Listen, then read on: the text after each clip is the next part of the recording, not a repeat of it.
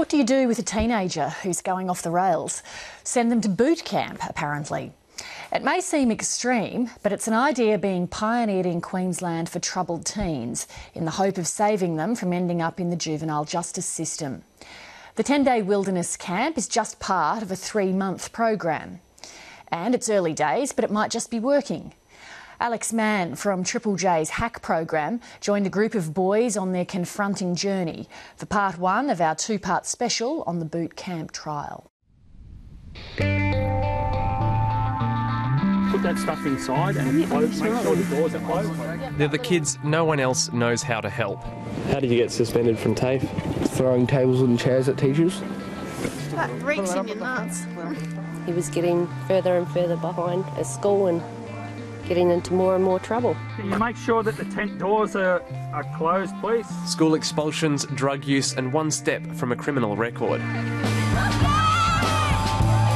5 families, 10 days of boot camp in the Queensland bush. It's an experiment they hope will be a life changer. Well done. You can hoodwink someone in an hour therapy session. You can hoodwink someone in the classroom for little bits, and you can blame it on everybody else. But when you're out here and everything's stripped away and everything's stripped back, there's nowhere to hide.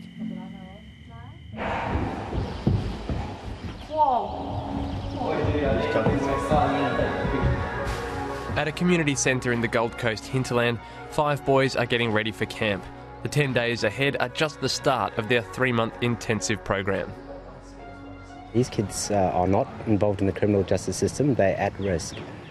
This will be tough, they will be pushed outside their comfort zone. They understand that they're on this program because they want to have a positive future, and they understand that that's at risk at the moment. Mission and a half. Kyle is 14 and has had a tough few years. His life started to spiral when, aged 12, he found his father's body after he suicided. Oh, finally. Was that a traumatic experience? Yeah, I saw him and just everything fell down from there. But me, my mum and my sister got through it, and we still remember him, but we're moving on in life and he'll never be forgotten. What did you do to end up here? Mainly my attitude towards my parents, my mum, just too much, and then eventually it just crumbled. I'm afraid that Kyle will not progress in life. He'll fall further and further behind at school, and then he'll end up in the juvenile detention centres or in prison later. It's going to be a very tough week. I had a lot of problems during my life, but I think this camp's going to really change my life.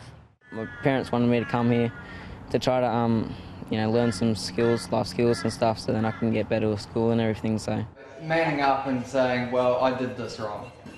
Jake had a troubled childhood with drug and alcohol abuse in the family. He was playing up at school. Just not respecting class rules and stuff. I was just not really good with it because I was swearing a lot, just not being really disrespectful. Jake, don't touch other people's stuff without asking. He puts it down to the years spent with his alcoholic mother, kept inside for weeks on end. She'll only leave the house about once every 3 months, and she'll pretty much just go out the front door and walk straight back in, because she smokes a lot of pot and drinks a lot, so I don't agree with it, but there's not much I can do with it. I've been trying to get her off it for a lot of years now, but she just has a really bad addiction, so she stays with it. Let's all look out for each other. Josh is 15 and was suspended for smoking drugs during school. I was caught in smoking weed in a public car park, and the school recommended me for this camp. Were you scared when you first rocked up here about what this might mean, what kind of camp they're actually going to be giving you? Yeah, I was a little nervous, but then I kind of met the other guys and I thought this was going to be a good camp.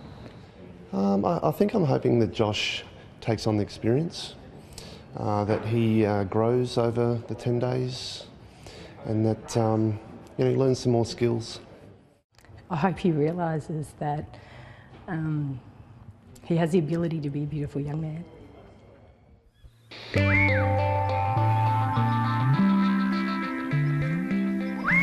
did see the sunrise this morning. Each day on camp starts the same way, with a commitment circle pushing the boys to reflect on the camp's values and goals. When you're ready to commit to doing those things today, take a step inside. Mateship. Mateship, yeah. Leadership. Leadership. Determination, right. Determination.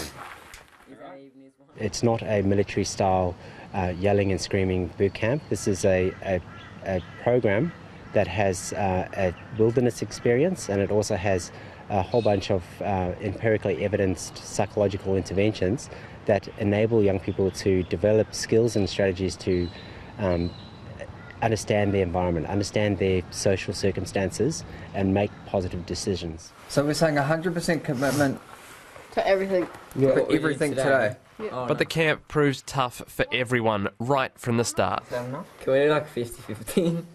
There's been some tantrums. There's been some bullying. There's been people not wanting to do what they're supposed to do. There's been people going places they're not supposed to go. Because everyone was being pricks to me and not being that nice. Trying to get abused and... Yep, fair enough. I don't want you to be abused either, mate. I think that's fair enough. Nobody here should be abused. Yep. And yeah, I just don't want to fight with anyone, but comes to it. We all say that we're committed and we just don't commit to it. That's why this time I took a little bit to stand in a circle. I wanted to know if everyone was committed to what I thought. Are you happy to join the group for us for that one? Yeah, I'm pretty much 100%. We've had a few arguments up here because, I don't know, they were homesick and they didn't want to be here and they were getting sick of all the other guys that were here, so... What was your argument over? This kid was, because someone was having a bit of a bad time and I wanted to go to sleep and he called me a name over it and I got a bit angry, so, yeah. But what happened? Hey? What happened? I just went up to him and started swearing at him. I actually can't remember, I think I hit him or something, but it's all over now. It's all good. We welcome those situations. We welcome the tensions. We welcome the annoyance and frustration, because that's an opportunity for us to show these boys how a mature member of the community, a pro-social member of the community, deals with that type of situation. Righto, Josh, you can let that one go. Hello!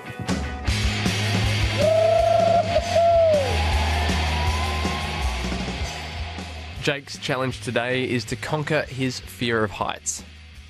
Yeah, just anxious and scared. I'm not 100% on it, but I'm going to do it. There's no point in not doing it, so yeah, I'm pretty scared. Jesus Christ. I think personally it takes a lot more courage in a group like this to admit that you're a little bit anxious about things in front of your mates and make a decision to say, no, I'm not going to do that. And that shows a lot of character. Jake's fear of heights gets the better of him and he backs out of the challenge. Oh yeah, I bailed out, pussed out, didn't want to do it. It's a bit high for me, I'm really not good at fights, so. Do you feel disappointed?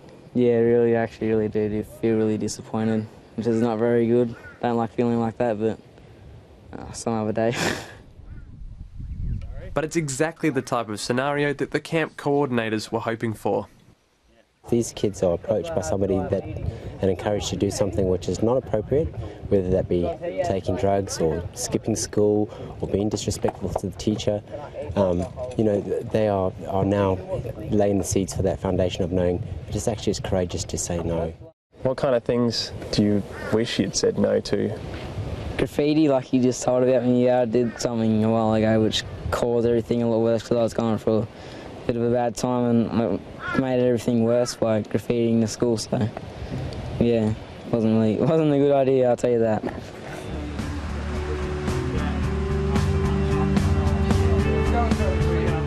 It's day 7 of the 10-day camp and tempers are frayed. The atmosphere this morning has been challenging. Yeah, we've had a couple of things go on during the night, which we might or might not sort of talk about a little bit later. Some of the boys got into the camp office, stealing mobile phones, alcohol and food, and the incident still hasn't been resolved.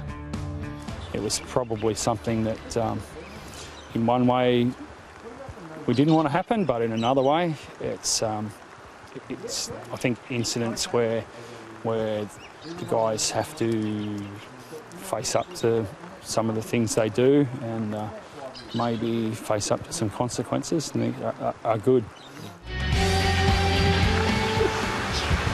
Well, wait, that's a minute. The boys' parents are arriving and the boys are nervous. Is anyone getting butterflies at all? No, I'm getting a bit pissed off. That's 100 metres away. Nicotine hit. Hey guys. Some of the parents notice a change already. He just came up and hugged me, and he just seemed a lot happier than what he's been for a long time. Hi, sister. Oh, Daddy. I think that he's already learnt a bit from being here. I was just watching him put up tents and make lunch, and he wasn't asked to do it. At home, he's always asked to do it and never does it. You put all your pots and stuff. But for some boys, the parents' presence is a painful reminder of the life to which they'll soon return. He said, "Oh, can I take you for a walk up here, Dad?" And I said, "Yeah, I want to talk to you." And I said, "Okay." And he said, "Do you reckon you can go?" I said, "Go where?" And he goes, "Go home." And I said, "Oh, what for?" And he says, "Oh, no reason, just don't want you here." Yeah, sometimes I like to have a bit of privacy, but yeah, because not everyone likes to be in groups all the time. So sometimes I like to be by myself. It's a hard thing of being a parent, I suppose. You don't know what's happening with your kid. You know, they don't want to tell you what's happening, and so you can't really push for answers all the time, because then maybe a bit of anger comes out, which what happens, you know. That's half the reason why he's here. What's it been like? Great. I've only had a shower for like nearly 6 days. Yeah? What's shit about it? He was pretty distant and didn't really seem, overly excited or happy to see Paula and I. He was just, sort of, yeah, whatever, So that was a bit disappointing. Oh, it's a surprise. His parents don't know it yet, but Josh is in trouble from the events of the night before. I'm not quite sure why they think this would be the best possible way for me. I know it's an early prevention program and they're worried about me. Yeah, but I see stuff very logical. I don't get the best out of meaningful counselling and stuff like that.